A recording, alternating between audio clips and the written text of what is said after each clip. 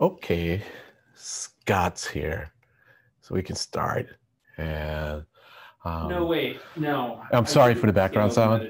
We have the open office format here at home. There are two Zoom meetings going on at the same time in the same room, so I will mute myself when I'm not talking. There will be times when I'm talking and you're going to hear some background conversation. I hope it's not too confusing. So we're going to start off with introductions. And so Matt, you'll just unmute people. And absolutely, if you want to kick it off, though. Well, because well, you're not. Yeah, so we're kicking it off with introductions now, right? Oh yeah, I'm just saying if you want to introduce yourself. Oh yeah, that's right. Right. Yeah. I didn't do that. Thank you. So I'm Lynn Dickens, chair, and I'm a member of the Rider Oversight Committee of the META. Anna Christina.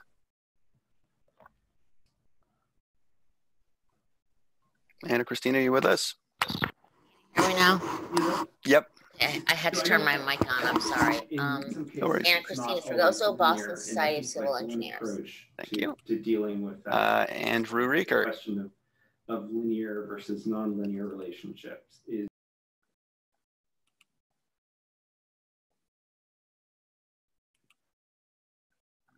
I need to circle back to Andy. Barbara? Hey, hi. Barbara Rutman, Central Transportation Planning Staff, Administrative Assistant. Thank you, Barbara. Chris?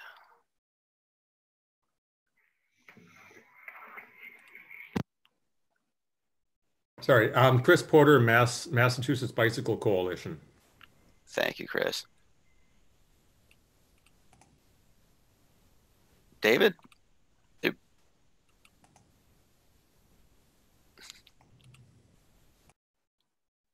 Hi, yes, David Montgomery, Town of Needham. Thank you, David. I believe this is Michelle. Yes, Michelle Ho, Director of Capital Planning for MassDOT MBTA. Thank you, Michelle. Joe. Joe Blankenship, Boston Planning and Development Agency. Thank you. John. John McQueen, Walk Boston. Thank you, John. Laura. Laura Weiner, Watertown Planning Department. Thank you, Laura. Matt Genova. Yep, Matt Genova, MPO staff. Skylar. Skylar Larrabee, Boston Society of Architects. Thank you, Skylar. Scott.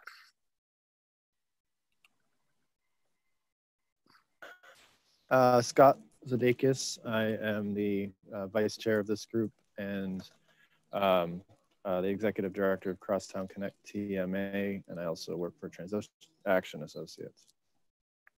Thank you, Scott. Andrew Rieker, have you arrived? Can you hear me now? We can hear you now. All right. Andy Rieker, I'm with the City of Cambridge. I'm in the Community Development Department, and I am a transportation planner focusing on transit. Thank you, Andy. And Steve Olenoff? Steve Olenoff, Trick Subregion, non-voting. Thank you, Steve. And lastly, I believe very nice. Have Tanya? I think I can do that too.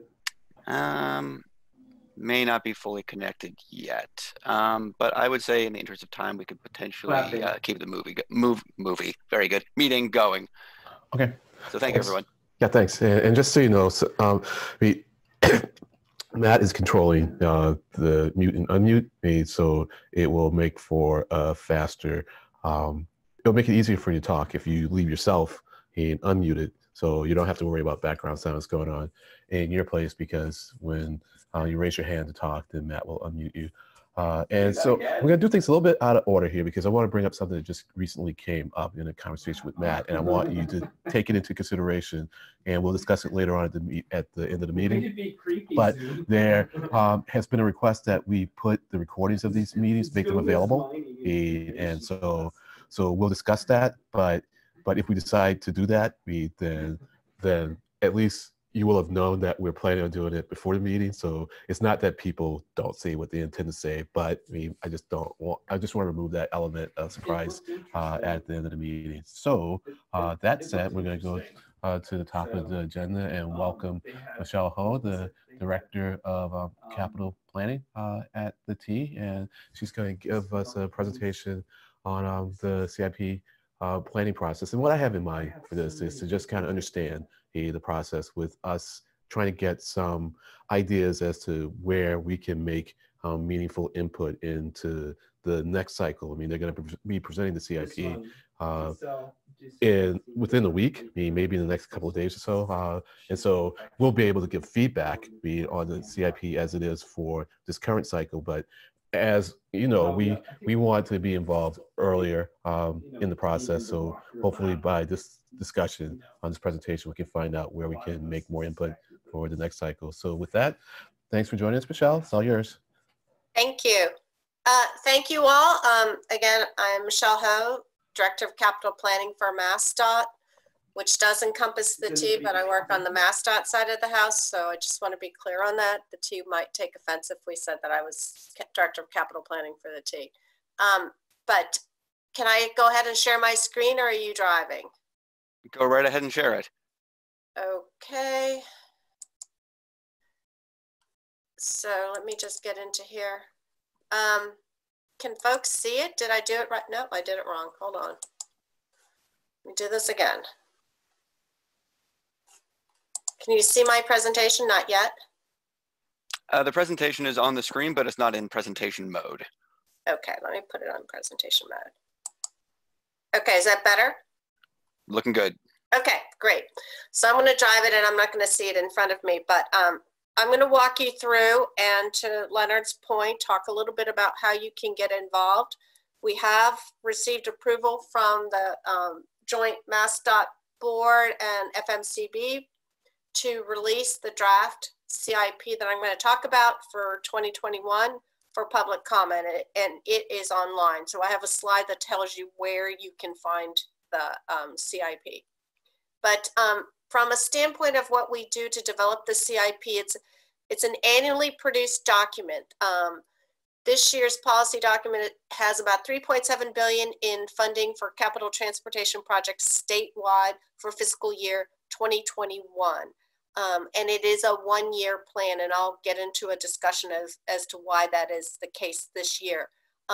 This CIP doesn't involve the creation of a new plan. It's really a one-year update to the 5-year plan that was approved last year by the joint boards, covering fiscal years 2020 to 2024. The funding in the CIP covers all of our assets. It includes all of our roadways, bridges, all of our transit investments, bike and ped, aeronautics, all associated infrastructure, and also includes the registry of motor vehicles. And as I said, we have a revised direction for this year's capital plan. It's really as a result of what has been going on in the Commonwealth, and it represents what we call a one-year maintenance effort plan as a result of the pandemic that we've been experiencing throughout the Commonwealth. This would have been the last year of our rolling 5-year capital plan. It would have been our last update to that, which we first initiated with the production and release of the FY17 through FY21 capital plan. So for this CIP, because it is a maintenance of effort, we're really focusing on continuing our investments that are already underway and those that had been already planned to start in fiscal year 21.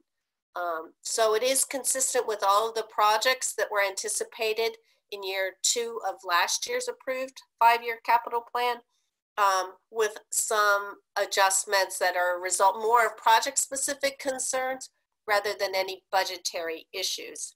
It does continue to maintain the priorities and strategies that we have laid out in the past for our capital investment plans, to first invest in the reliability of our system, of our existing system, and the modernization of our existing transportation assets, with some targeted investments in increasing capacity of the network, for example, Green Line extension or South Coast Rail, as well as providing access to new transportation modes, which really addresses the bicycle and pedestrian infrastructure facility investments that we have been making over the last 5 years.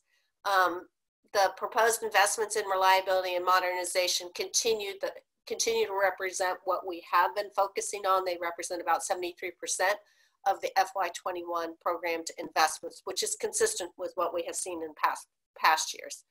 The public review of this plan, unlike past years, will be done through 6 virtual regional meetings, public meetings that are going to be hosted by our MPO partners. So the project spending in the capital plan for 21 is consistent with the projects that have been programmed in the 5-year STIP that has been released. So all the MPOs have been hosting virtual public meetings to revise their TIPs, and we are pulling together the final draft STIP that has been released also for public comment. We have assumed that the Chapter 90 funding for $200 million will be reauthorized for fiscal year 21. We do not yet have that legislation enacted, but we assume that it will be enacted and passed in time for the start of the FY21 fiscal year, which starts July 1. We haven't assumed, because again, this is a maintenance of effort plan, any new funding sources or programs that were not previously underway.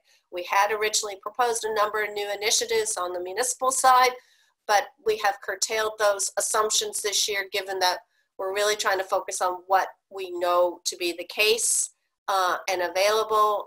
Some of those new initiatives were dependent on the transportation bond bill, that the timing of which is uncertain at this point in time. So we've determined it is prudent to just continue forward with what we already have planned. And then we anticipate that we will develop a full 5-year capital plan at some point in the future, later in 2020, when things, when both the state and federal legislative and funding picture becomes a lot clearer.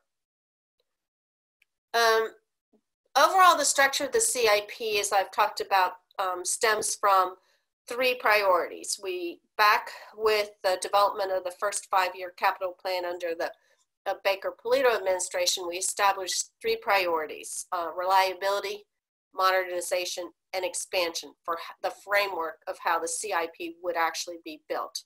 That was different from what had been done in the past. In this, we have continued this framework with the development of the CIP, as well as also the development of the STIP, frankly. Within those priorities, we have investment programs. So, for example, on the highway side, we have a program that invests in the bridges statewide, or the pavement condition on the interstate or non-interstate pavement condition. At the T, you have a program for track signals and power work, stations upgrades, facilities. So there's a number of different investment programs. I think this year we have roughly 73 investment programs across all of the MassDOT divisions.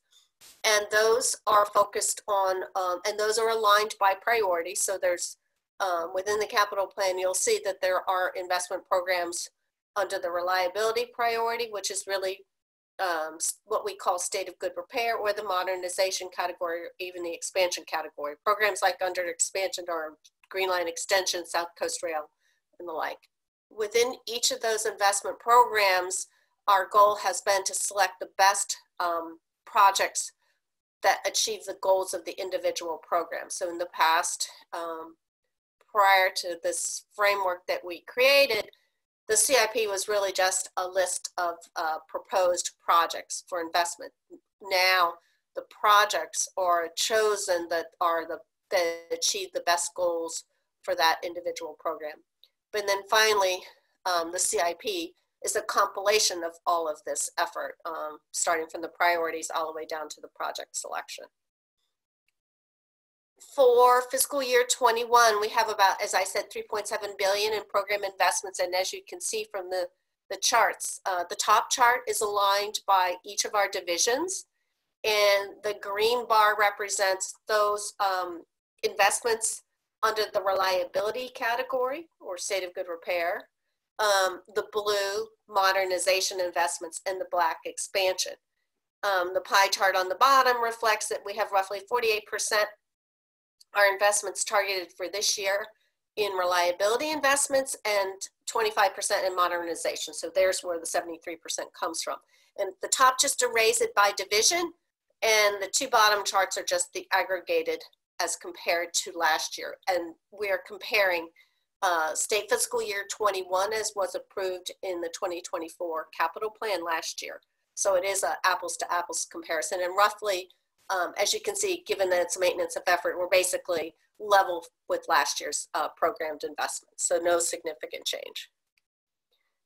Just for the benefit for your group, we pulled in some of the projects that are reflected in this year's capital investment plan for the Boston region. I know that that would have been, you know, of interest to you. Some of the projects that are ongoing, obviously, you know about the North Washington Street Bridge, but there are a number of other projects that have been proposed or investments that have been proposed. Normally this would have been a 5-year comparison and we would be pulling out a lot of different projects, but obviously since we're focused on what projects are already underway, we've just chosen to highlight those of significance in the capital investment plan by either if it's a roadway or bridge project or a T project or you know, regional transit authority project, etc. So this just gives you a snapshot of what's included in the capital plan for this year. We work very closely with our Metropolitan Planning Organization partners.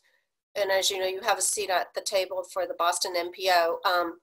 But the MPOs are federally required in urbanized population areas of 50,000 or more. So we have, as a map that I will show you, we have 13 MPOs across the Commonwealth. But USDOT provides all of the federal regulations and financial guidance on the federal funds that we can program for our federal aid projects.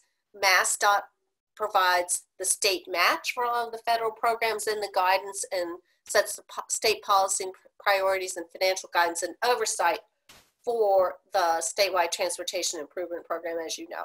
And then the MPOs obviously provide the planning and programming and selection of the individual projects using their allocated federal funds.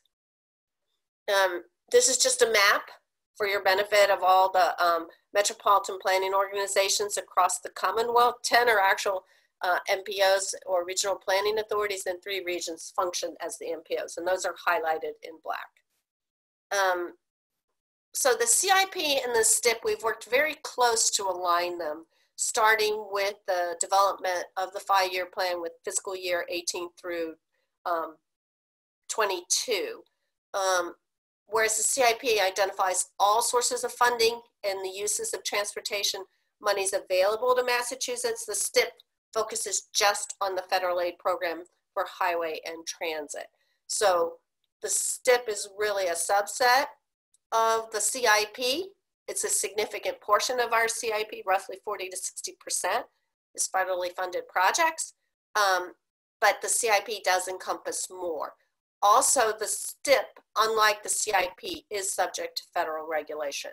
But we've worked closely to make sure that we incorporate all of the projects funded and programmed by the MPOs, as well as on the statewide side, into the development of the CIP. So all of the projects that are currently in the draft TIPs and STIP are already been captured in the draft CIP that is available for public comment.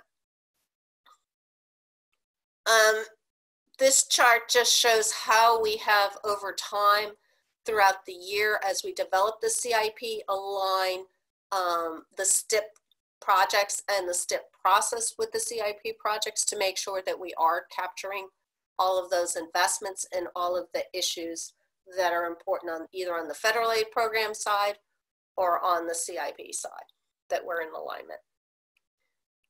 So there was a question at the beginning of how can you get more involved?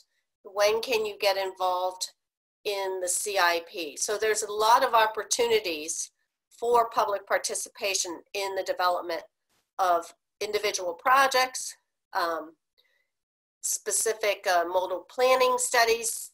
Obviously, we have had a lot of planning studies, corridor planning studies that folks have participated in with the development of the bicycle and pedestrian plans. There was an extensive outreach and public engagement process. East-West Rail study is one study that's recently been in the underway And obviously there was a lot of public participation, a lot of public comment on that effort. We did with the Cape Cod Canal study. We've done on the regional side, the commuter rail visioning planning effort, and all of these involve present opportunities for significant public participation, and obviously involve significant outreach on our side, on the MassDOT and the MBTA side. And there's a lot of project-specific planning that goes. We obviously produced 2 major investment plans, the capital investment plan, as well as the statewide transportation improvement program. Those involve public participation, and public participation is welcomed on those plans. And then finally, obviously, as we put together the draft CIP out there on the street for public comment, we encourage the public to participate either on an individual project, propose a project, or just provide a general comment overall. But there are opportunities to participate all the way through the process and at different points in time. As I said, we have 6 virtual public meetings that have been scheduled, and they're going to be held in collaboration with the MPOs. I've listed the set of 6 that are going to be starting next week, with the first one, Cape Cod. There is a link to the sites. You can go into the MPO sites and get a link to the public meetings that will be hosted, and anybody can participate and just sign on, much like we're doing today. We'll take comments on the CIP, either individual projects in that particular region, or any project that has any project in the CIP at all, or any comment in general. We do have an online comment tool that has been revamped for this CIP, and it has quite a few search capabilities. You can search by a MassDOT division, a municipality, an MPO region, a particular CIP program that you're interested in, say the bridge program for highway. You can look at cost. You can put in your own address. You can search for a project by name. We did a lot of work in response to comments that we had received last year from the public. So as you can see, even a tool like this can be revamped based upon input as to its ease of use, and we've hoped that this effort this year will be something that the public embraces. But this is available. The link for where it's available is listed on this presentation here. And we'd be curious to get feedback as to what people think about the public comment tool when they've had a chance to test it out. So the MassDOT CIP is available on the mass.gov website at the email address listed here. You can comment either by email, letters directly to us, or directly in the document using the comment tool. And we appreciate any feedback that you're willing to provide. So I am happy to take any questions.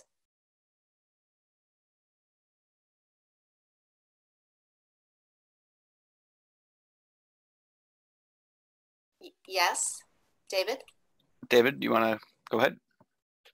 Sure. I just had a question about, there was one chart in which you showed sort of a circle within circles, and you explained that the CIP, yeah, there we go, includes the other elements. And then you have a comment tool that I gather covers all levels of everything in the largest circle? Yes.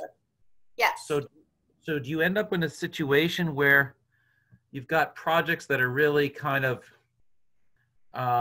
in somebody else's domain that you've as a matter of making it easier for the public to understand, you've included it in the CIP, but you end up with comments that need to go elsewhere to be processed? We do sometimes get comments that do need to be processed. Some of them might be related to operations or services that we provide, and we just distribute those comments to the appropriate division. Obviously, for the MPOs and the federally funded projects, we actually encourage most of the comments to go through the tip process at the individual MPOs level so that they get recorded with the tips. But we will take any comments on any project. So, or anything about the, you know, transportation in general, even if it's not a capital project. Right. I'm just wondering if, as a matter of process, in terms of, we're so often focused on what is the MPO's public participation process, and then is it possible that there's a substantial amount of commentary coming in through your avenue here that we should be aware of in ways we're not? Well, actually through the MPO process, because we obviously work closely together at MassDOT, I work closely with the MPO team. So we make sure that if there's any comment that comes in on a federal aid project, that we make sure that they also know about that comment in case that they need to reflect that in the tip and the final STIP documents, so that they report back to Federal Highway that they've addressed the comments or that they've recorded them, and back to the individual MPO that it refers to. Right. So we work closely together to look at all the comments on the planning side. Okay, thanks. Are there any other questions? I mean, we do hope people can take a look at it. I can pull it up if you want. I can go in and go to mass.gov and pull it up and share it. But it's actually, we've revamped the story map, obviously, because it is a story map that's online, and there's a PDF version that you can also download. But we hope that people find it friendly to use, and obviously because we're only focused on 1 year this year until we know better what's happening in the Commonwealth and at the federal and state level, then we will do the full 5-year plan. But it was the most prudent thing for us to do right now. Great. Andrew? Yep. So thank you for the presentation. I was wondering if there was any resource we could take a look at to just see what the universe of projects for this CIP. I do think that the city of Cambridge has a long-standing question and concern about the bridges over the Charles River that on our side of the municipal boundary are known as the Western Ave and the River Street bridges, which kind of form the box of the river parkways and city streets. And so, you know, I don't see that on the CIP. I forget if it was included last year, but it's kind of been this long-standing kind of question for us is, where are those projects? They were previously in the accelerated bridge program. They fell out as the last few bridges to be replaced. And so we're just having some difficulty in just keeping track of those projects. And so, you know, kind of coming from that place, also wanting to see what the universe of projects are. Yes, well, there is a universe of projects that's available on the website. So that it's as an appendix is the full list of projects that are programmed in the FY21 CIP. But as I said, because this is a maintenance effort, given quite the uncertainty we have both at the federal and state level as to funding and authorization language, we are not undertaking, we're not really programming any new projects in the CIP. So I have not gone through every single project in the CIP in detail. But if they were not programmed last year, they are not programmed for this year, for 21, until we revisit the 5-year plan, which we will be revisiting a little later on this calendar year. Cool. Yeah, I think just finding out where that universe is helpful. So if there are projects like that that have fallen off, it'd be good for us to be able to then advocate, like, you know, hey, don't forget about these projects. They're quite important to the city in particular. Thank you. And that's where it's important to participate and go to the CIP and submit a comment, and just to make sure that we keep it on the radar. We are well aware that there's a lot of initiatives out there that folks have advocated for in the past. And though we started out this year optimistic as to what we would be programming in the capital plan over the 5 years, we had to obviously reset our expectations when the pandemic hit. And, you know, we're just reflecting the reality of the situation now. that's ongoing in the Commonwealth. Transportation revenues, as you imagine and read about in the paper, are down. Okay. It looks like I guess Andrew's finished. So John, if you weren't Andrew, please raise your hand again. Okay. I mean, things with low fold change. You're unmuted, John. Just not. Phil, thank you very much. A lot of very good. Question: in terms of our ability as the advisory council to be involved in the process anywhere along, is it, as it seemed in the presentation, us as individuals, as the public, or are we able to form something as our body being part of the MPO? Well, as part of the MPO, obviously you have an opportunity to influence the CIP because you're influencing the TIP, the Boston MPO TIP. So that's one way to be involved. We have not done as robust an outreach effort this year, given all the, basically because everybody was a stay-at-home advisory, so there wasn't as much outreach done earlier this year as we had hoped would be initiated. It's just the reality we are faced with, but definitely through the MPO, you should advocate for projects that you want to see funded. If they are federally eligible, obviously the avenue to advocate for those are through the MPO. If they're a state project, not funded, but not eligible for federal aid, then that's a different story. Then you would advocate through the CIP process. As individuals of the public? You can do it as individuals. You can also do it as an organization and submit a comment. Not a problem. And so, thank you. I have some statistical. Anyone else? Methods for. All right. Well, I have some questions. Sorry, Len. I just want to say as a quick reminder for folks, if you are not aware of how to raise your hand, if you go to the bottom of your screen and press the participants button, that will open a new menu. And at the bottom of that, there is the raise hand button. Just want to make sure that anybody who has a question is being heard. Sorry, Len, didn't mean to cut you off there. Oh, no, that's good. Thanks for bringing that up. I mean, yep. So one of us should make that announcement at the beginning of each meeting. So thanks. So a curiosity question. If you're familiar with the other MPOs, do they all have advisory councils like Boston has, like us? That's a good question. I'm going to have to defer to Brian Pounds to get back to you all on that because honestly, I do not know the answer and I don't want to misspeak. Okay, fine. So I'm going to hold off on the rest of my questions because I have like 3 more maybe. But Anna Christina, just raise your hand. Just really quickly, I'm just wondering, like these federal dollars, I understand the MPO is planning to cover overages from last year's for this year's projects, and they moved 13 projects out. But like the federal dollars, are those secured already? Are those committed? So the way that it works, because the STIP that actually is produced is a 5-year plan per federal regulations. So we will commit to funding, to providing, the state will commit to providing the match for the STIP funded projects. When we do the 5-year plan, you'll see that match.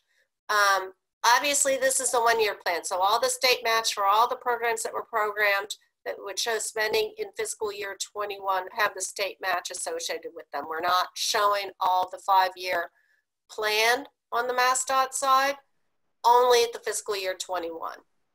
Okay, and just really quickly, my last question, I'm not sure you can answer it, but I believe I heard the governor say that there was a rainy state fund of or rainy day fund of $2 billion.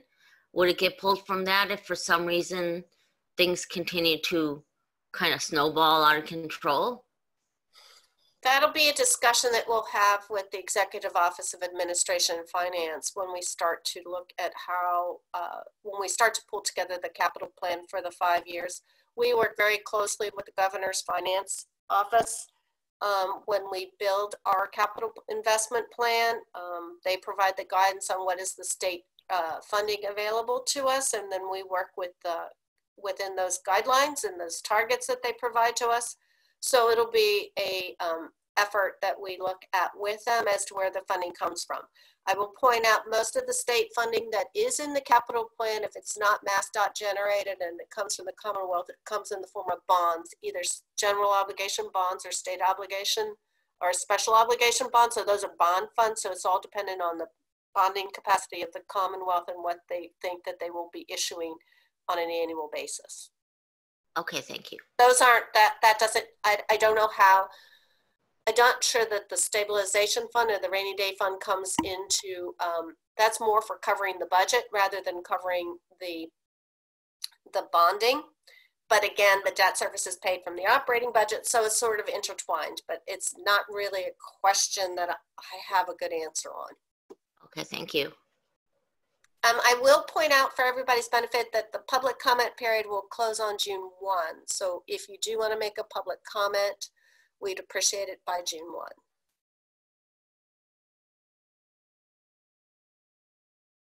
Are there any other questions? I'm back. Hey, so can you go to the schedule? There was a slide where you kind of showed the CIP process and the next one maybe. Yeah. So when I saw that one. Yeah. So see, there is a point where we're looking at the universe and we're trying to decide what to advance out of it. And there's this question like, well, what is the state doing? You know, because we kind of want to figure out what the state is doing. So you're looking at whether you, from the MPO standpoint and the statewide project standpoint, that gets sort of February, March timeframe. We start to look at what those projects are, both on the statewide side and on the MPO side. Right, and so. What for me is like, I kind of want to be in that process, kind of understanding what it is that the state is selecting among what projects is selecting among the, so because what it selects can have a bearing on what we do. And so if we can understand what the state has as options, then even though it's not part of the formal comment process, by whatever means, we can maybe say, well, this is what we think might be a better selection of programs, because given what the MPO can do with federal funds, it would make for a more comprehensive or continuous program. You understand what I'm getting at? Yeah, I do. And that's something that gets coordinated with the Highway Division and our Metropolitan and our MPO liaison team, working with the individual MPOs, but that's something we can bring up as to, you know, more coordination on that and timing of the statewide projects that are being programmed. I can bring that comment back. Yeah, because I mean, if we as the RTAC can be more aware of what's going on there, because I mean, what I find is that there's nothing quite like putting yourself at the table to make you understand what's going on better. There's just something about having to interact that makes you understand better than having it presented to you or having it told to you. Well, we've done this. So these are the projects that we think will be best on the state side, and so now we have added MPO program away on the federal side. So great. I appreciate you doing that. And let's see if any of John has his hand up, and I can then find my question again.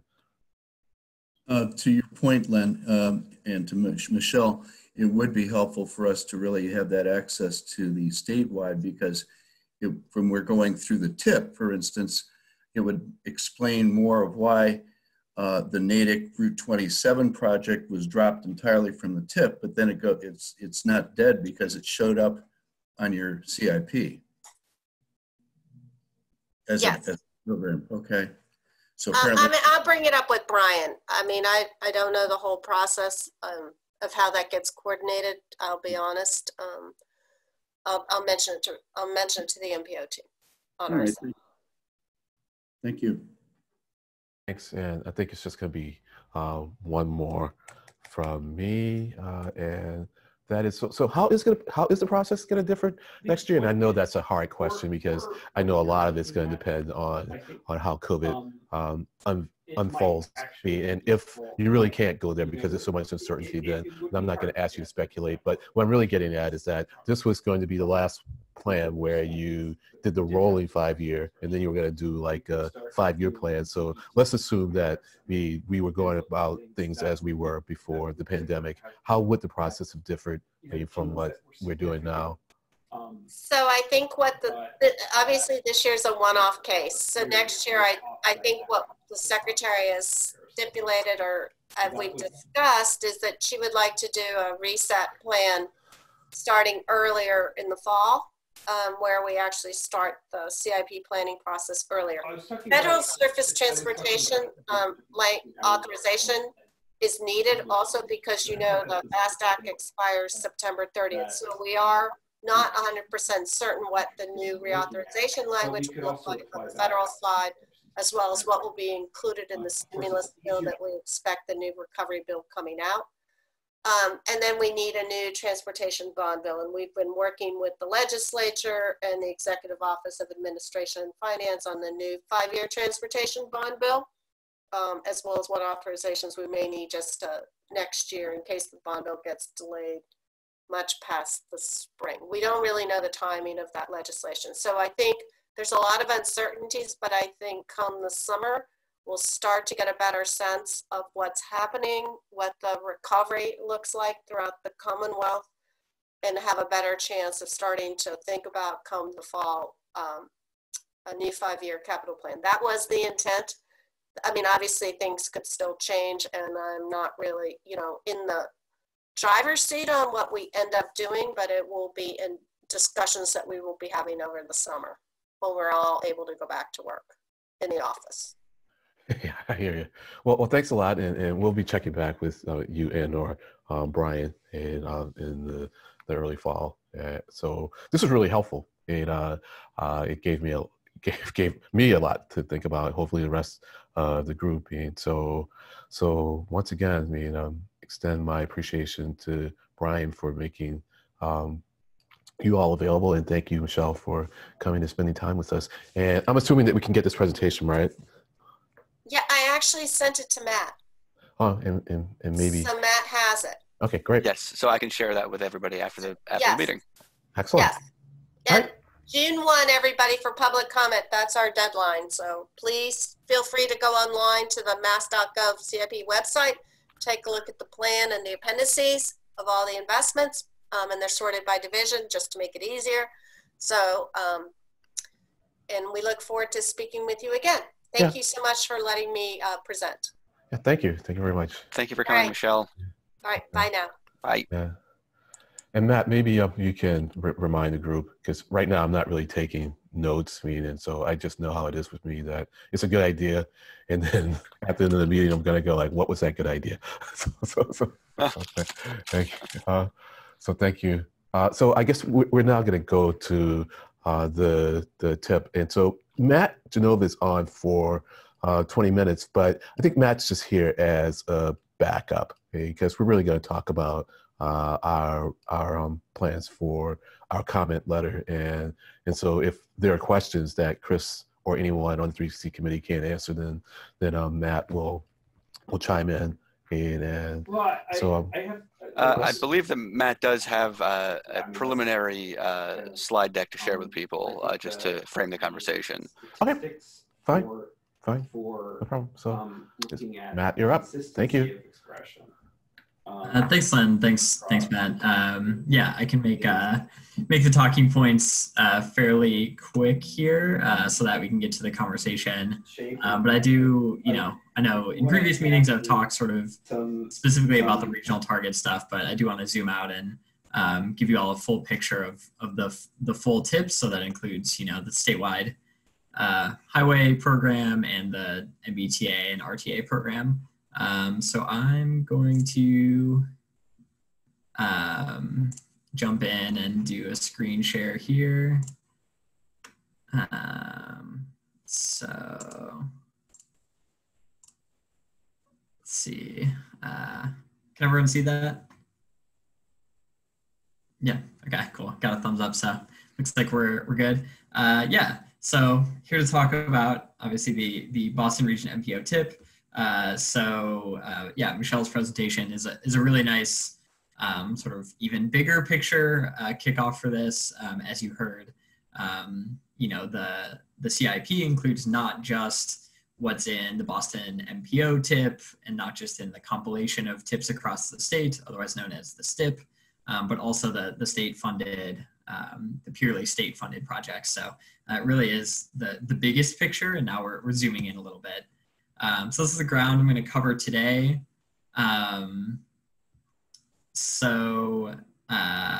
Yeah, I mean, the goal is really just to outline the, you know, allocation of all the federal funding in the region, which again includes statewide prioritized projects, MBTA and RTA projects, and then also projects that are funded by the MPO. And then obviously to have a discussion afterwards and help you all formulate some comments. There we go. So I just want to remind you all of sort of where we are in the timeline for the tip. So at the end of April, the MPO approved the draft tip to go out for public review. So we are in the middle of the public review period right now. And that period ends on the 21st of May. So in a little over a week. We're very much in the home stretch. And then the next steps from here that really we are going to aggregate all the public comments after May 21st. And then there's an MPO meeting on May 28th where we will present the public comments, have a discussion about them with the board. And then hopefully at that time, pending any changes the board wants to make, they will vote to approve the plan. And then from there, the tip would go into effect the start of federal fiscal year 2021, which is October 1st of 2020. So I did want to flag a couple of updates that we've made to the actual tip document itself, just to help you sort of wayfind through the document. So if you've already taken a look at it, sort of the long form PDF on our website, thank you. I appreciate your time on that. It was certainly a lot of hard work that involved almost 20 different staff members at CTPS. So it's quite a team effort. And so it's a great opportunity to say thank you to all of my colleagues for all their hard work on this. It really takes a village to bring the whole thing together. So we appreciate any time you spend with the final reports. So I just want to jump in here, Matt, and say, hey, I love the cover. I wanted to say it at the MPO meeting, but I didn't want to take the time to do it because those meetings are long enough. But I love the color scheme, and the logo. It's just so tight. You know, it's really very well done, in my humble opinion. So, all right, thank you. Yeah, thanks, Len. No, I mean, really appreciate that. Our graphics team worked, you know, really hard on this, and we really tried to make the color scheme align with Destination 2040, the most recent long-range plan, sort of reinforce the idea that both the TIP and the UPWP are the implementing documents for the long-range plan. And so, and it works with the charts and everything. It's just so well done. It's very well done. I mean, so I really had to resist saying something at the MPO meeting, but I can't resist here. So yeah, no worries. I mean, we certainly appreciate the positive feedback, and I will pass that along to our graphics team. Because yeah, I mean, their hard work on this is very much appreciated. Yeah, and on the charts, I'm glad you raised that. One of the changes we made this year was to expand the executive summary a little bit to add some more charts and tables and to really make clear upfront some of the investment decisions that were made. Yeah, so that content is just magnified a little bit more in this year's tip, which we hope is useful. And then finally, I did want to flag that we do have a new chapter 6 this year, which is a chapter on equity. So this information was formerly included mostly in chapter 4, which is our performance measure chapter. But because that chapter is already really dense with quite a bit of great information, lots of tables and charts if you want to take a look at it. And thanks to Matt Archer on this call for all of his work putting together chapter 4, because that was a huge lift. But Chapter 6 really pulled some of that equity information out of Chapter 4 so that we could highlight it a little bit more directly, just given the centrality of equity in all of the work that the MPO does. So we wanted to emphasize that in the actual document itself. All right, so with that, I'm going to dive into sort of the big picture overview of this year's TIP, and then I'll drill down at the end with a reminder on the actual MPO funded projects. This is the TIP in sort of its largest form. There are about $4.5 billion of federal funds allocated in the Boston region over fiscal years 2021 through 25. So you can see here 538 million of those dollars are funds that the MPO actually has direct agency over. So those are the funds that we get to actually program projects with, and obviously that sort of what we typically focus on the most in our discussions together.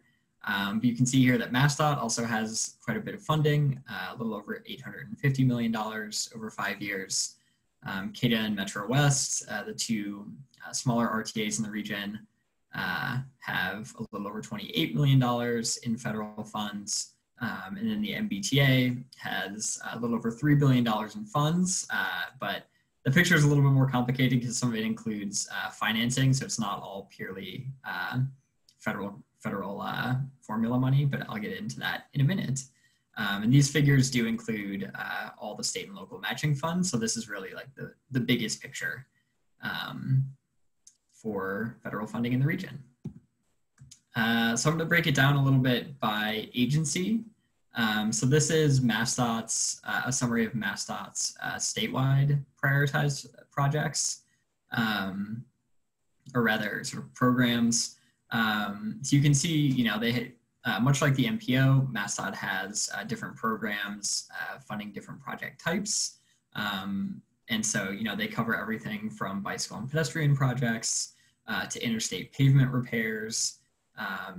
And again, MassDOT has roughly $852 million over 5 years. And they've funded 64 projects in the region with that money. So again, there's sort of a broad range of projects in here. I'll flag, some different types of things that they're funding and different examples. At the smallest scale, MassDOT has their Safe Routes to Schools program, which is included in this big picture here. They also have notable bicycle and pedestrian projects, things like the Neponset River Greenway in Boston and the Mass Central Rail Trail, which is in Sudbury and Wayland. At a slightly larger scale, see a fist bump there. Very exciting. So they're funding several bike and ped projects on the statewide program. Moving slightly larger in scale than that, MassDOT also is funding important safety and intersection projects in the region, including things like the reconstruction of Broadway in Chelsea, which is again a project that we actually looked at for regional target funding. But then MassDOT went ahead and funded with state money. Len, this sort of gets at your question earlier about, that interplay between when MassDOT is choosing projects and when we're choosing projects and sort of who knows what and when. So that was Lower Broadway in Chelsea was an example where MassDOT gave us a heads up in February that they were looking at that project pretty closely. And then confirmed with us in March as we were talking about MPO funding that they were actually going to propose it for funding on the statewide side. So we definitely have quite a number of those conversations to make sure that they're giving us a good sense of what they're looking at funding with statewide dollars. So a couple of other highlights here. MassDOT takes the lead on bridge funding for the Commonwealth, and you can see quite a bit of their program here is in bridges. I think Michelle noted that they're funding the North Washington Street Bridge here in Boston. but they're also doing bridges, a little bit further out from the center of the region, things like the Route 107 bridge over the Saugus River in Lynn and Saugus. And then finally, MassDOT takes the lead on the really large scale highway and interstate projects. So the projects that the MPO has largely moved away from funding, in large part because of the cost of them. They're just so large that they would take up, in many cases, multiple full years of MPO funding. And projects that fit that bill are things like the I-90 and 495 interchange in Hopkinton, as well as the lion's share of the rehabilitation of Sumner Tunnel in Boston. So before you move on, Matt, so you talked about how the MassDOT said that it was going to take one project, and so do you know what the rationale was behind that? I mean, I'm just trying to understand when it is that MassDOT decides, well, we're going to take the project versus we would like the MPO to think about programming it. Yeah, it's a really good question. I think it largely depends. Sort of at baseline, it really depends on how much funding MassDOT has available in any given program. So using the Broadway project in Chelsea as an example, there are several crash clusters on that corridor, both auto crashes, but then also bicycle and pedestrian crashes. And so MassDOT, you've been in way too given long, the David. concentration of safety issues there, MassDOT was looking at it for funding through their safety program, and they had the funds available for it. So that's an instance where I have conversations with the safety program manager at MassDOT, and he's like, hey, we know you're evaluating this at the MPO level, but we have some safety funds on the statewide side, so we think we're gonna do this because it's a really high priority for the state. So the state has a pretty in-depth project prioritization process, which John Bouchard talked about at an MPO meeting a couple of weeks ago, and so that's really where they start. It's like, what are their priorities and what funding do they have available, and then they take a look at, are any of the priorities that they have flagged for near-term funding overlapping with projects that are being looked at the MPO level, and then they usually reach out to us and we're like, hey, just a heads up, we're looking at this project or that project. And so the Neponset River Greenway in Boston is another example of that, where we scored that project last year and considered it for MPO funding, but then MassDOT was also simultaneously looking at it for statewide bicycle and pedestrian funding. And that was a sort of high priority connection for them. And so they went ahead and used some of their funding for it, and then just let us know that we didn't have to use ours, which is great. So we were able to fund something else. So one more quick question, yes or no, and we can move on. Do they score the same way, the projects that you all do, we do for our projects? No, they have their own system. Okay, fine. Yeah. Cool, thanks. Yeah. Yeah, but all good questions. I hope that clarifies some of the interplay. It's certainly not perfect. It just involves a lot of communication. But I think generally we end up in a good place. Moving now to the MBTA programming. So as I mentioned, the MBTA has, sort of the lion's share of federal funding for the region, but it's not all in what are called formula funds. So you can see here in this table, there are several different categories of funding. So on the left side here, the 5307 all the way down through 5339 are what are called formula funds that the T typically gets year to year based on things like population of the Boston region, the size of the service area for the MBTA, et cetera. And so these are allocated from FTA, the Federal Transit Authority, or Federal Transit Administration, down to the MBTA. And the same process happens with the regional transit authorities, CATA and Metro West.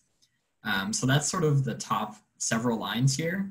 The bottom 2 lines of this table are not formula funds, but they're more sort of project specific, like one-off allocations. And so you can see here the, the green line extension, which is obviously a project specific pot of money that comes through FTA's Capital Investment Grants program. And so that funding will obviously, that's been in the TIP for several years, but it's winding down now because 2021, the first year of the TIP, is the final year of funding allocated to that program, both for statewide funds through the MBTA and then also for MPO funds as well. So we're all looking forward to that project wrapping up at the end of 2021. It's very exciting. And then the bottom line on here is similar. The RRIF funding, which I was not myself an expert on prior to this and still am not an expert, but so that's something called Railroad Rehabilitation and Improvement Financing, which is a low-cost loan program through USDOT.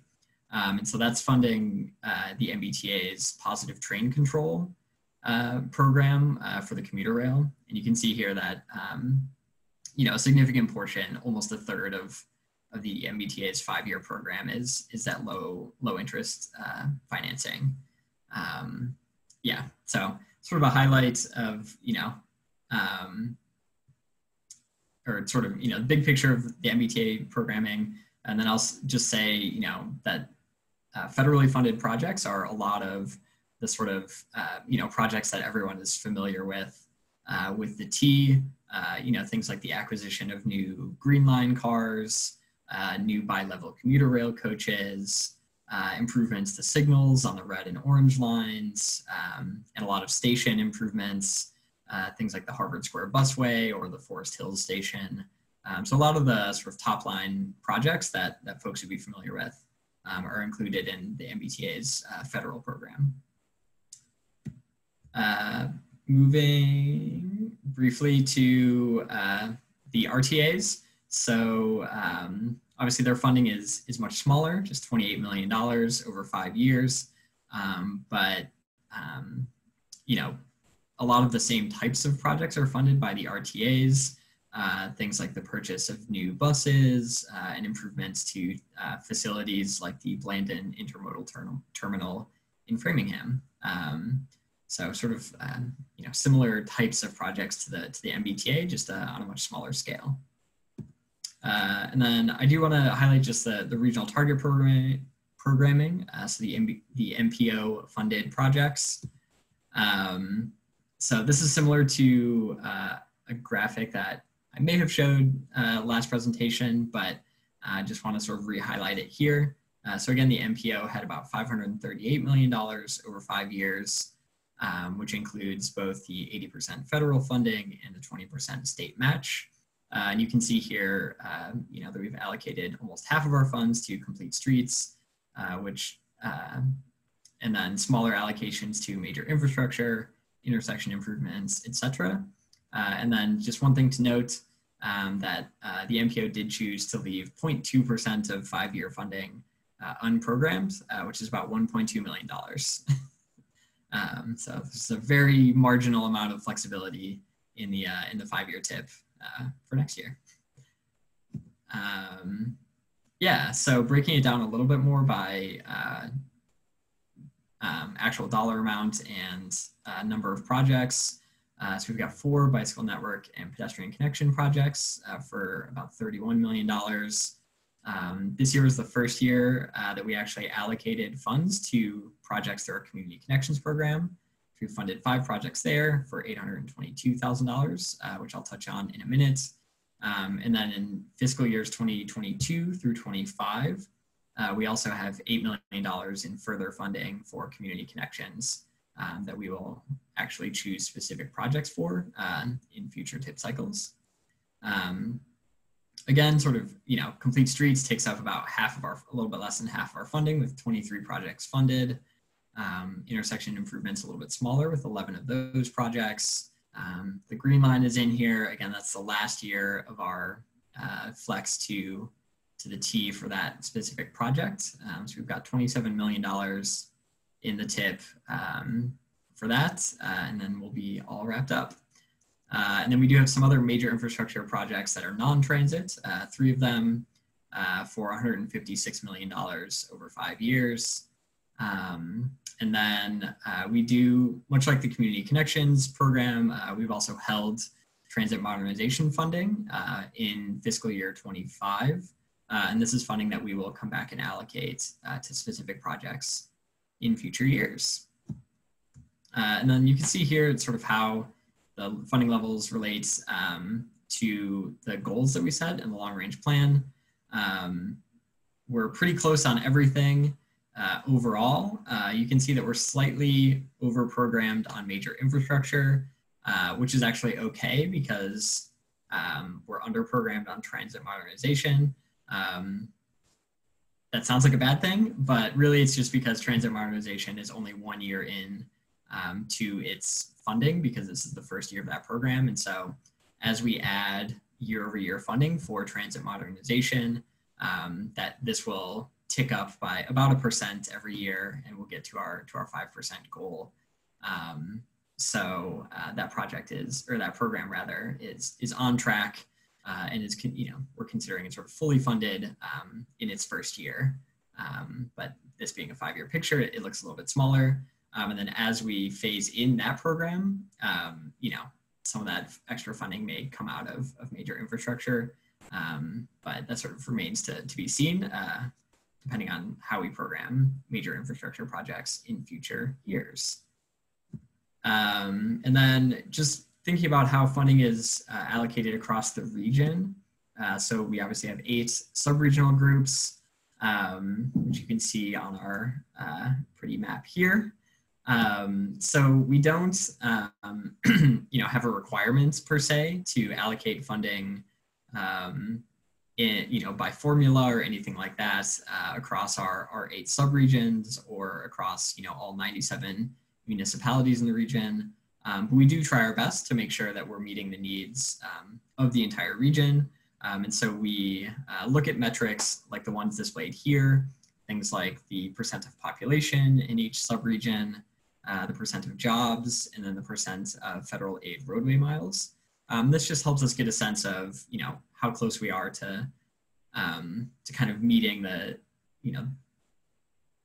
a sort of, roughly like reasonable distribution of funding across the whole region. This being a 5-year snapshot, it is a little bit sensitive to projects that are added in the 5th year or that come out of, sort of year 0 in the tip. So projects that are actually going to advertisements. So in this case, I did want to flag that Metro West and WRC, their level of funding looks really low relative to these other metrics, but they just had, they have a $20 million project in fiscal year 20 that's going to advertisement here probably in the next couple of weeks. That's the Pond Street project in Ashland. And so because that project has moved out of our 5-year band, their funding looks really low, but if you were to zoom out over a longer time period, that would even out. And then, the same sort of theme, but in the opposite direction for NSPC, which is the North Suburban Planning Council. They just had a $16 million complete street project in Woburn added in 2025 this year. So that makes their, makes their funding jump up a little bit higher. But again, this being sort of a snapshot, these things fluctuate year to year, but generally speaking, we're certainly getting funding out to the whole region. You all are familiar with this, but I did just want to highlight that we do, think about all of our investments in terms of how they meet our performance measures. So we can send these slides out afterwards, and this graphic is also in the tip, so you can look at it in more detail later. This is in chapter 4. Again, it's our big performance measure chapter. But we do think about everything from how many bridges we're rehabbing to, the amount of vehicle delay that we're reducing, the amount of CO2 that we're projected to pull, or sort of, reduce by any given project. And so, we are thinking about these bigger picture metrics of how collectively our investments are impacting the region. So again, check out chapter 4 of the tip if you are interested in sort of the nuts and bolts of all of these numbers. And then I do just want to wrap up by flagging the 8 new projects that we funded this year. We funded the 3 highest scoring projects in each investment program, largely because we did have quite a bit of limited very limited funding. And so we wanted to just sort of, invest in the highest scoring projects by our criteria. So these projects here, Woburn Common, Complete Streets project in Woburn, an intersection project at Route 3 and Bedford Road in Burlington and Woburn, and then another segment of the Independence Greenway in Peabody were the three projects that we funded in each of these investment programs. And then, as I mentioned, this is also our pilot round of the Community Connections program, and this funding was allocated in 2021. And these were the 5 projects that we funded there. So we have 2 transit signal priority projects, one in Davis Square and one on Concord Avenue in Cambridge. We're funding a shuttle service in Newton, some bike shelters on the Bruce Truman Rail Trail in Concord, and then some marketing funding for a carpool program to help connect folks with the commuter rail station in Sharon. So those were the pilot round funded projects for Community Connections. And then, as I mentioned, we've also held funds for transit modernization in 2025. And then just a couple quick notes, and we will open up to discussion. We did have a lot of cost increases this year, which really limited our flexibility in funding new projects. And several of those, a majority of those cost increases were pretty sizable, over $1 million a piece. And so that's something that we'll be coming back to the MPO to talk about, we believe, later this summer. And certainly something that we're hoping to address in the project selection process going forward, because nobody is super excited about ending a tip cycle with only a handful of projects chosen because of limited funding. So we obviously want to program as many projects as possible, and that includes a need to control costs for already programmed projects. And as a result of those cost increases, a bunch of projects got pushed out. So 13 projects got moved into later years. Again, that's an outcome that we really want to avoid. Municipalities work really hard getting their projects, ready to go in their programmed year. And we, want to do our best to not have to move those around. But, there are only so many dollars available in any given year. And so the downside of that is that as costs go up, projects have to move out. And that's certainly was a major takeaway from this year. And then, also to balance things out, we did split some of our larger projects over multiple years, which helped us, zero out the budgets. But, again, it's something we would rather avoid if we can. So with that, I will, be obviously available to take any questions on the presentation, but then I know you all want to talk about your public comment letter, and that can be available for questions on that as well. Yeah, I think we're gonna need to go to the letter, but Franny had her hand up, so we'll take Franny's question and then we'll turn it over to Chris to talk about the letter.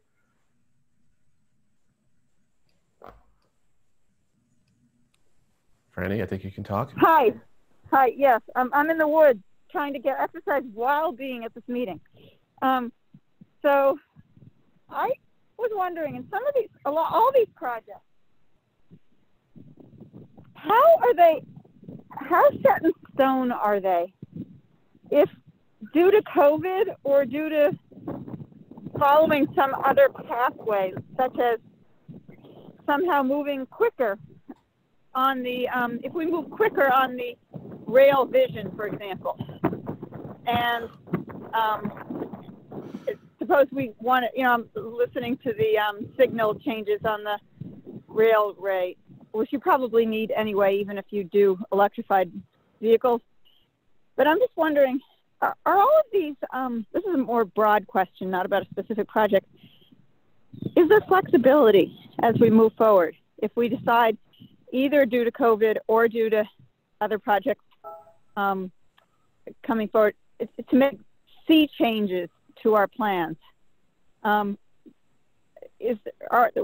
we easily sort of morph these into other spending that's more appropriate with the changed plans?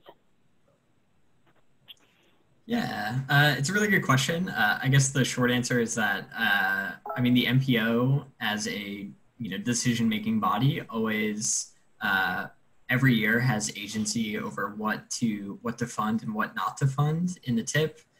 So while the TIP is a five-year plan, nothing that is programmed in the TIP in any given year is fully set in stone until it actually happens. So the MPO always has prerogative to change its investment strategy. That being said, historically, the MPO has, once a project has funding allocated to it in the TIP, unless something changes on the availability of funding, the MPO does try to honor its commitments. Again, because, a lot of these projects have been the recipients of, hundreds of thousands or potentially into the millions of dollars in municipal funds for design and permitting and like all that kind of stuff. And so, the MPO committing funding in 2023 for projects is a signal to a municipality that, they can continue to make investments on their side to move the project forward. And so the MPO generally has not removed projects that it's already chosen to program, but that's, not out of the question. I mean, it's always a possibility. That being said, I mean, we do hope that, municipalities and consultants who are designing these projects are taking into account the changing landscape, due to COVID and due to, climate change or any other sort of bigger picture shocks or stressors to the system. And, we do, if that changes a project design along the way or something like that, I mean, I think we encourage, municipalities and designers to be thoughtful in that way. But yeah, so I hope that answers your question. And I guess I wasn't thinking necessarily of just municipalities, but just, the overall picture. But I think you covered that. If the MPO, helps us go for more federal funding toward linking north and south and or electrifying. I just wanted to make sure that we don't slug along in another direction just because we're used to it. But it sounds like you are flexible. So we're gonna have to move on because the agenda has us ending by 4:10. Although we have allotted 105 minutes, so I'm going to go to 4:15. I'm going to drop the chair's comments, but I really want to give Chris as much time as he wants to talk about the 3C letter because we have to get that to the MPO by the 21st. So Anna Christina, we just ask you to wait. You'll go first after Chris talks about the letter, and we'll try to get this meeting done by 4:15. Chris? Hey, Matt, is there any chance I can share my screen? Yeah, I will stop screen sharing.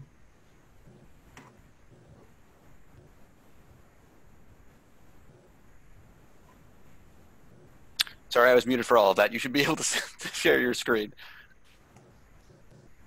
Okay, great. Now I just have to find the right application. All right, let's get that out of there. Okay, I'm just pulling up kind of a draft of talking points for the comment letter and the tip. The 3C committee met a little bit earlier today, and we also met back in March, and we had a kind of a meeting on the preliminary project selection or evaluation results. So we had, I guess we had just a few key points, so first of all, we do. So I guess the first, recognizing that there wasn't a lot of new funding to allocate in the fiscal year 2025, and that a lot of the projects that TIP are basically, continuing or completing what we committed to funding already. So, with that said, which we'll go back to, we do appreciate the fact that the MPO has really worked to achieve the funding targets. That kind of the goal of that was to move away from just spending money on large projects and especially large highway projects or even transit projects, and kind of increasing the amount of funding on smaller projects, and that we're hitting that 45% target for complete streets projects. The second point is that the community connections program is something that, now we have something specific to look at. I mean, it looks like some good and interesting projects for not a lot of money, so we're looking forward to seeing the results of those and funding more projects on that. We do agree with the for the 2025, I think we initially saw a list of at least a dozen projects that were scored. Unfortunately, we were only able to pick 3 of those, but we did pick 3 from the highest scoring projects, one in each funding category for the bike ped, complete streets, and intersection projects. So we felt that was a reasonable approach. And then also we had some questions. McGrath Highway project was one of the ones that was scored and not brought into the 2025 tip. I think we generally support that project, as it's a major project, but it also has good community benefits, and it does complete streets as well as sort of a major highway reconstruction or deconstruction, I guess. But we understand, I mean, Rutherford Avenue is also in there. We're finishing off that project. So, we don't want to put too much into large projects at one time again. So, that if that, receives consideration in 2026, we just wanted to reiterate your support for that project. And then finally getting to this issue of cost increases, and just kind of noting that we're a little concerned about that, and there may be probably legitimate reasons for a lot of the cost increases, but I think, having one estimate and then, without them all coming back later and increasing the costs, and it kind of means you're not able to meet expectations, and you need to shift projects back, and maybe if you'd had sort of a more realistic estimate in the beginning, you could look at you might evaluate the projects differently, or you might look at additional funding sources. So, we had a few questions. Can the MPO and/or MassDOT provide, incentives or resources to, support better cost estimation in the early stages of the project? So you're building in the appropriate contingencies, that sort of thing. And, if it's something where it's clear to the communities that, if they really come in with a underestimate, that might require delaying or deprioritizing the project, and just wanting more information about how MassDOT looks at the reasonableness of costs. Second, is it possible to find efficiencies through value engineering for some of the larger projects, like we did for the Green Line? That may or may not be feasible, but it's just something to look at. And then the third is would like to continue maybe moving towards some sort of cost effectiveness metrics in terms of benefits per dollar, which might help, kind of going back to that upfront assessment of which projects are most worthwhile, and in addition to, or sort of combined with, the scoring criteria that we have already. So those are sort of the comment points that we came up with. If anybody has other points that we should be making, or wants to disagree with any of these, or revise or tweak them, certainly take input on that now.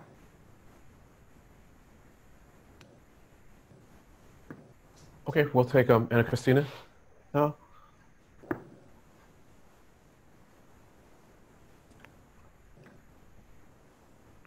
I'll unmute her. I tried it. It's not working for some reason. Oh, there she goes. Oh, here I am. Yeah. I'll be really quick. This actually touches upon John's and Franny's and Chris's points, but I was hoping this is more for Matt. Did he already leave? I doubt it. Well, is there any way we can see the tip prioritized not by scoring value, but actually by shovel readiness? Because all these projects that are getting pushed to the side. I mean, the longer you push something back, if it went through a study phase, things are going around. The cost is going to balloon the further out it goes. And I'm wondering if we can see how past conceptual phase is an actual project rather than anything else. I mean, is there any way we can see that just to see it? Because that might help answer some of these questions as far as, you know, the cost effectiveness perspective that Chris was pointing out. Yeah, I think it's a really good question, and certainly one that you know, we've been thinking about on the staff level as well. So generally, when we're looking at projects to program, I mean, one of the many data points we bring to the MPO on each project is its current design status. You know, whether it's just been approved by the MassDOT Project Review Committee, but hasn't really advanced beyond that in MassDOT's design, or if it's at 25%, 75% design, et cetera. In years past, when we were funding fewer larger projects, we generally asked you know, cities and towns to submit projects for consideration when they were at 25% design. I think now that we're, you know, the last couple of years, at least, you know, in my relatively short experience, you know, now that we've been moving in a direction where we're funding, you know, a higher number of smaller projects. And also, I mean, we all know that, you know, municipal budgets are constrained and all of that. I mean, we're generally seeing projects earlier in the design process. And, you know, the upside to that is that we can give municipalities more certainty that, you know, if they continue through, basically that they'll have, you know, actual capital funding before they spend a lot of money on design. But the downside is that as designs change, then, you know, costs can change as well. So we do have some of that information, but there are, you know, significant trade-offs with how we approach that. And like this year, only like maybe 2 out of the 17 projects that we looked at were at 25% design, and everything else was earlier than that in the design process. Yeah, I mean, 25% design, I mean, I have worked on a lot of 30, 60, 90 design, and 25%, I mean, your changes in cost from 25 to like 60 are ridiculous. So I'm wondering if we can informally see the level of design already, or study, or any, you know, I think it should be beyond 25% to even be really programmed. I mean, there's people, like I said, that they're closer to being shovel ready now. So if something does happen where, I don't know what's going to happen with the pandemic and funding and everything else, but wouldn't it be wiser to invest in things that are a little bit more completed, you know, beyond? I know it's hard sometimes when you're talking right away and everything else, but all that changes also from 30 to 60%. So I just think 25% is a gamble. It's just a gamble. Yeah. Okay. All right. You know your point, and I hear it, and I'd love to talk about it more, but we're just kind of running out of time. We can come back to it. We can come back to it, you know, but I want to see what Andrew has to say, and I want to make sure that everyone has a chance to comment on the preliminary version or the outline of the 3C letter, because we've got to make that a priority. Andrew? Yeah, so I think one thing that I think the MPO has done really well is considerations of social equity in the transportation system. And so I think just on a quick read of it, like I do think that in the comment letter should be, you know, appreciation in that the MPO continues to invest time and effort in looking at those kind of questions and trying to think about how you actually measure it, because it is one of the hardest things to do as a former MPO staff member and as a current city employee. It is really an incredible task to even try to think about the question. And so the fact that the MPO is investing the time to, you know, come up with ways of measuring it is I think really worthwhile. to just note. You know, I think we can all question about whether it's the right measures or things like that, but the fact that there's even something on the page is something that I think should be acknowledged and really, in this case, praised, because it's a hard question. Thanks, Andrew. I agree. I agree with that completely. Yeah, I think, am I muted still?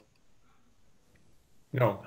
Okay, great. So I was looking at another screen, yeah, and so sometimes it takes a little while to navigate back to where I can access the controls. So, Matt, can you tell me if someone else has their hands up? Not at the moment. At the moment, and so Chris, you want to say anything?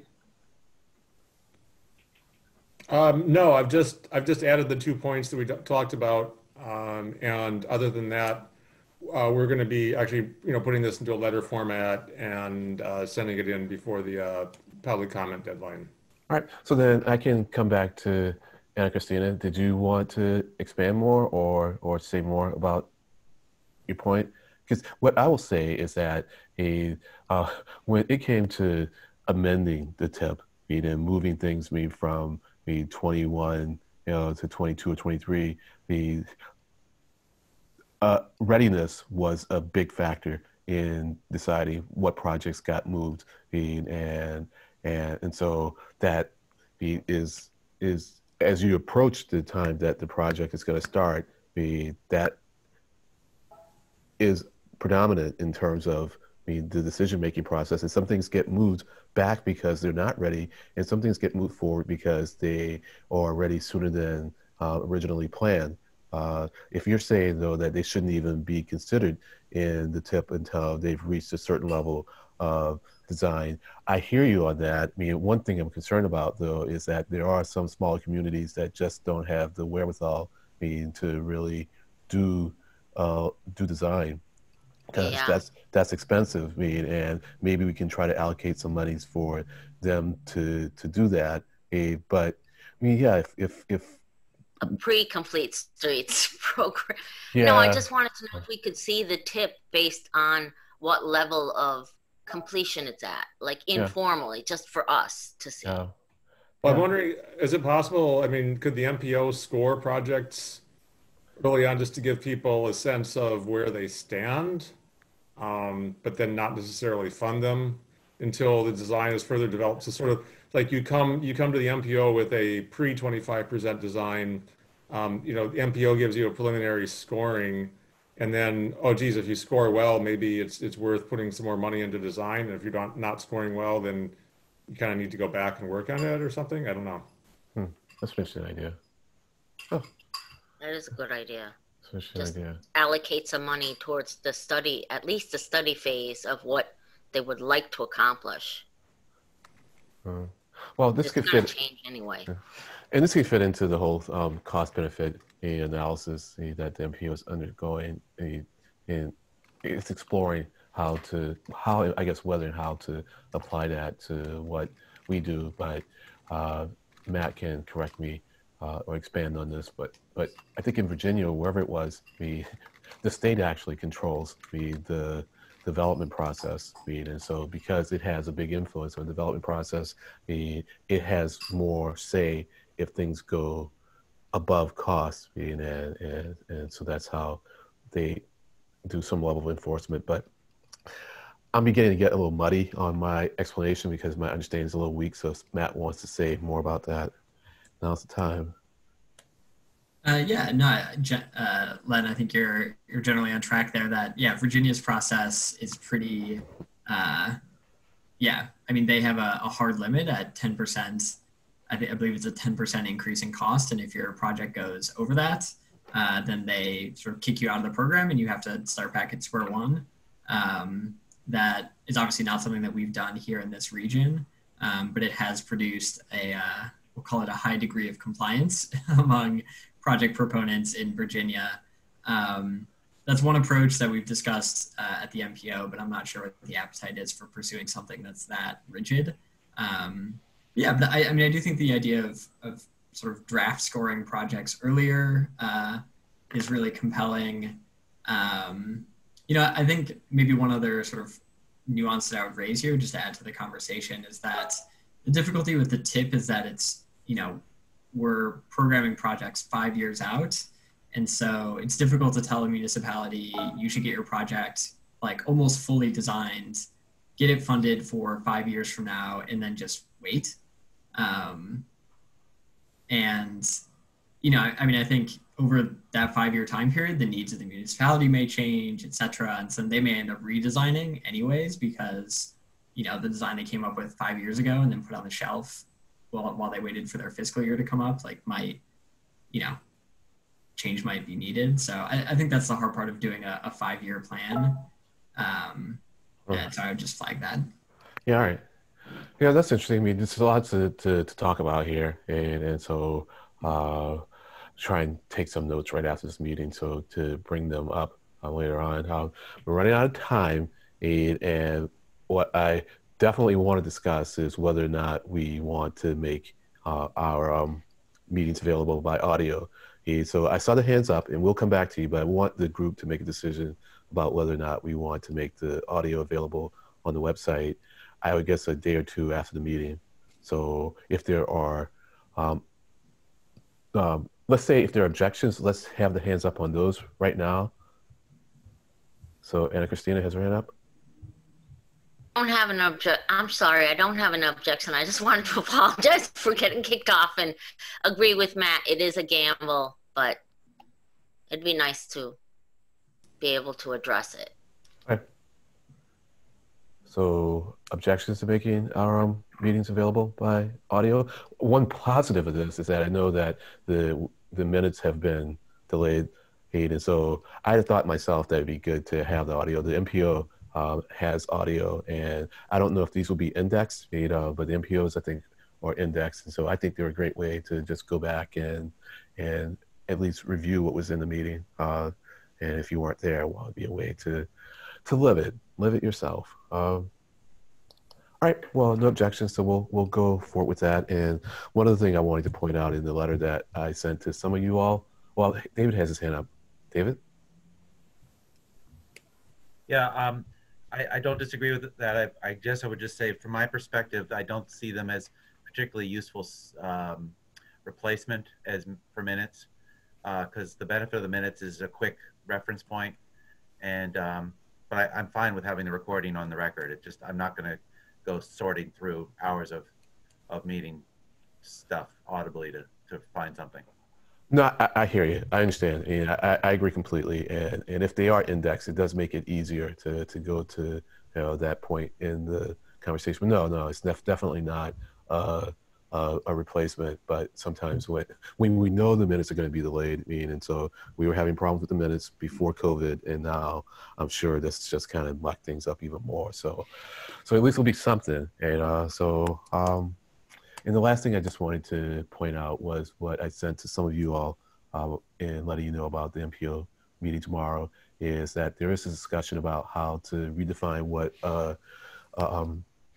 major infrastructure project is. And so there have been a couple of cases in the last cycle where the cost of a project, like a complete street project, has gone up above $20 million, and that's shifted it to the major infrastructure category. And were we then to look at how we are meeting our goals, it would then imply that we are programming way more major infrastructure projects than we had said we would. So there's going to be discussion about whether we should increase the threshold at which that happens, or if a program is categorized in a certain category, even if it goes less cost, it stays in that category. So there's a link to the presentation that Ann is going to give on the MPO's website. I suggest you check that out. If you want to give me some input on your thoughts about it, please feel free to do so. I'll be able to take your email right up until the point that comes up in the agenda. So that's what I wanted to say about that. So any other new business from anyone else? I just wanted to make sure that we were all set on this comment letter, and I wasn't sure if we should potentially have a vote to sort of empower Chris to draft a letter based off of these points that he's written down for submitting to the MPO. Yes, we should. I got ahead of myself. Thank you very much. And, no worries. Yeah.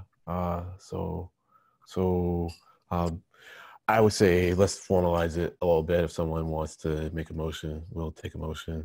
And if you could make a motion by raising your hands, and I'll unmute you. All right, John. So moved. Anna Christina. A second. Okay. Okay, so on the motion to, well, hold on. Matt, are we have to do a voice, or could I maybe shortcut this and say if there are any objections, raise your hand? Yes, I think we can shortcut it that way. Okay, so on the motion to accept the outline that Chris has proposed for the draft 3C letter, the motion was made by John McDonald and seconded by Anna. I'm sorry, your name's not up there, Christina Franco. So is there any objections? I lost my screen. I see none. None? Okay, there are no objections. We're all set. Thank you, guys. And I guess anything else?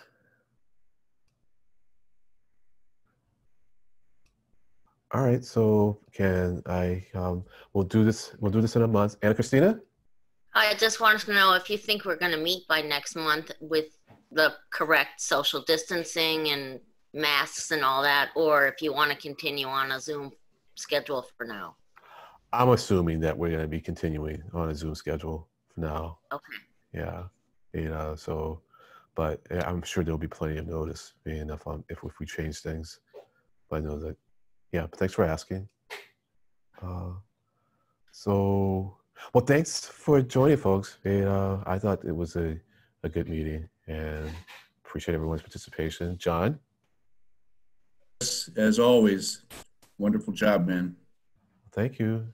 So can we get a motion to end this fun party?